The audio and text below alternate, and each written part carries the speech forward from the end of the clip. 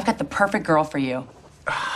Janice, I apologize to you if I don't seem real eager to jump into a forced, awkward, intimate situation that people like to call dating. I don't like the feeling. You're sitting there, you're wondering, do I have food on my face? Am I eating? Am I talking too much? Are they talking enough? Am I interested? I'm not really interested. Should I play like I'm interested, but I'm not that interested, but I think she might be interested, but do I want to be interested? But now she's not interested. So now all of a sudden I'm starting to get interested. And when am I supposed to kiss her? Do I have to wait for the door? Because then it's awkward. It's like, well, good night. Do you do like the ass out hug?